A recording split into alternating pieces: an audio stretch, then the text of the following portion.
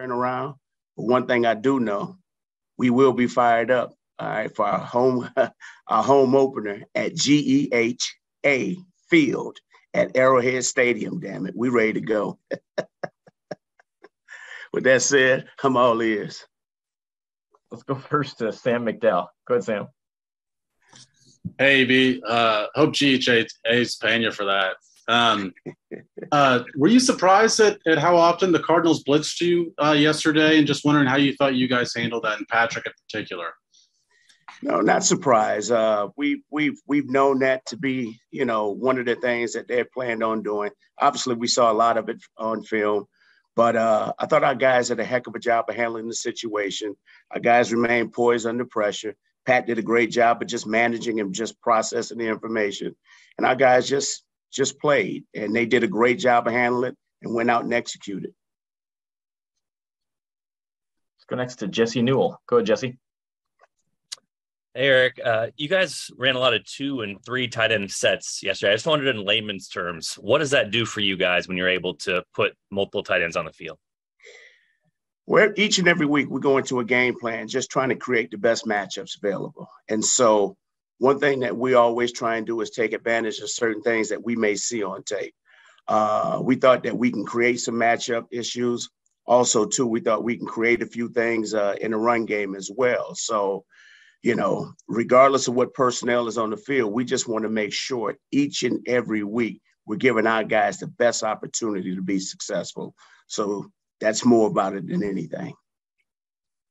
Let's go next to Aaron Ladd. Go ahead, Aaron. Hey, appreciate the time here, Eric. I got a question about your rookie running back. What would you evaluate about his first game in the league? Saw 12 carries. Obviously, you guys wanted to see something from him there.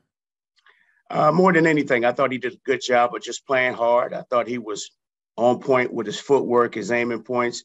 But there's also a few things that we need to just continue working on, But one thing I'll share with each and every rookie for the first time is anybody can do anything once. It's all about making sure that you can put consistent behavior on tape week in and week out. So the biggest thing now is just making sure that he gets in the building, he takes care of his body and understand how to get ready for a Thursday night game. And that's just mentally understanding that he has to take work home. He has to physically take care of his body. And that's just not for him. It's for all of our young guys. And just making sure that he'll be physically ready and mentally ready, for this next opponent. Let's go next to Matt McMullen. Go ahead, Matt. Hey, Coach, speaking of Isaiah, it looked like after his touchdown, Patrick went down and got the football for him. And I'm just wondering, as a former player, for the star quarterback to have the wherewithal to go get the football for the rookie running back so he doesn't lose it, how important was that? And what's that say about Patrick? That just goes to show you, first of all, Patrick is always looking out for everybody. He's the ultimate team player. So for Pat to have the wherewithal of, hey, you know what? I got to get this ball for this kid. This is his first touchdown. It just goes to show you where his head is because he's always thinking about others. So, but it doesn't shock nor surprise me, but I'm glad that he did do it that way. Now, Isaiah will have a memory for the rest of his life. Let's go next to Pete Sweeney. Go ahead, Pete. Hey, B, we were talking about the rookie running back, but how thrilled were you to see Clyde get off to the start that he was able to? I know that there have been some things in Kansas City about whether or not the Chiefs should have taken him in the first round. There's a lot of noise, and just seeing him kind of get through that. Well, first of all, I thought just what you said. I thought Clyde did a heck of a job of starting the game off. I thought our entire offense came off firing on all cylinders. Those guys came out fast. They came out with some energy, some excitement.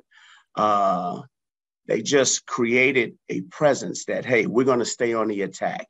And I love what we were bringing to the table. And I thought the run game was going. I thought Clyde did some great things in the pass game, just like the rest of the backs. I thought Jarek did some great things.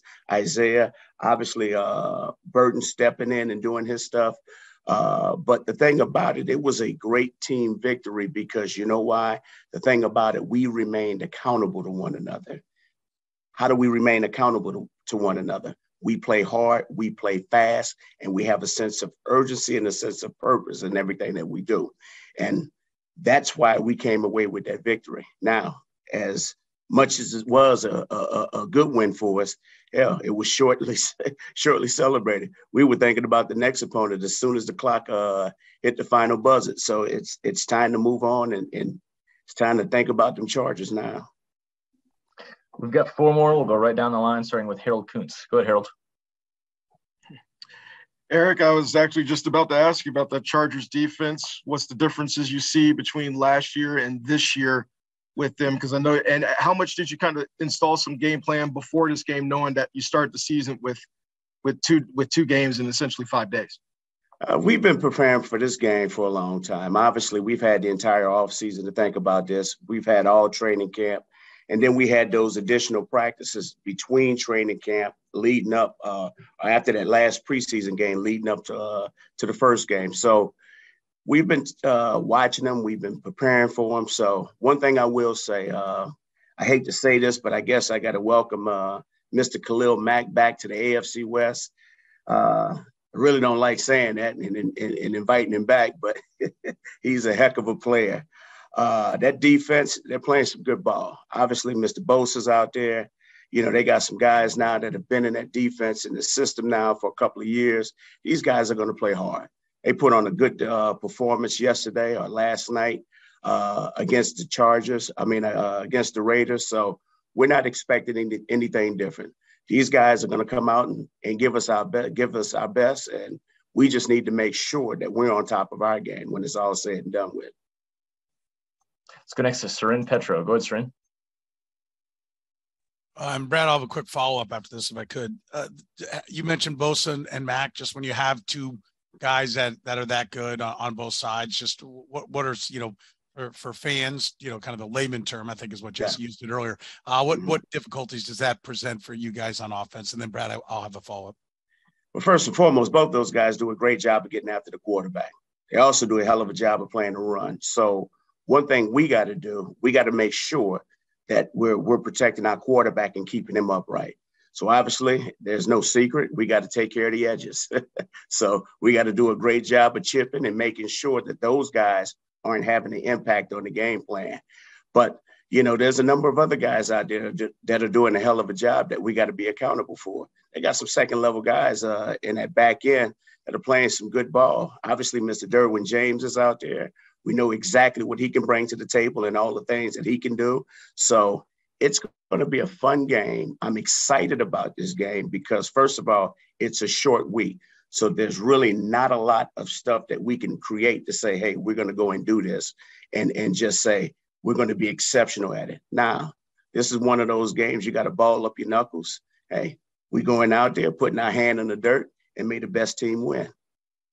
And then the other one, the cameras caught, I don't know if, on your coach's tape, if you saw this, if you get any of the TV, but they caught Patrick Mahomes holding up 4 fingers when he had 4 touchdowns and saying 4.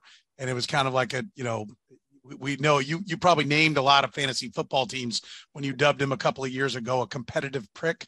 I know you named some teams in my fantasy leagues with that phrasing of him, but is it go even beyond that? Like we've likened him, I think, in conversations to Michael Jordan, that he finds something where he's disrespecting himself. Right? Jordan would find those things. Is Patrick like that as well, or was there some jawing going on that maybe we didn't see that he was barking back at some guys with that? That's just Pat. That's just who he is, and just kind of what you said. There's always that behind the scenes deal where he's going to create a moment that's going to keep him fired up and energized about each and every opportunity that there is to put something great on tape. So regardless of what that is, I'm glad that he's on our side, okay? And the kid is a tremendous football player. I love the energy and the excitement that he brings. And on top of that, he's the ultimate competitor, and just looking forward to watching him do work from here on out.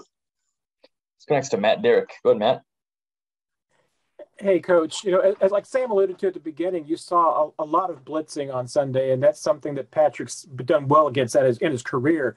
How intrigued are you still to see the changes that you've made this season against teams that are going to be maybe doing more of those too high looks, and certainly the things that the Chargers have done against you in the past, because they've had some good runs at you?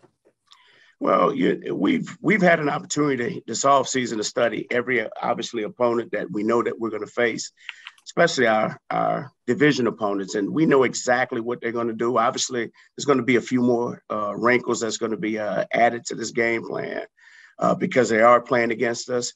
But, the thing is, we always want to address things that we need to continue to work on. The things that we want to make sure of is just making sure that we can get the ball out clean. If teams want to blitz us, our job is to make sure that we have all the answers and we make them pay. If they want to play shell coverage and drop everything back, in the coverage, we got to make sure that our quarterback is doing a great job of finding everything underneath. And then on top of that, and I think the thing that we're not really discussing here is we have to prove to everyone that we can run the football. I thought our guys did a heck of a job of doing that. And it's not necessarily just the backs. The O-line did a hell of a job up front.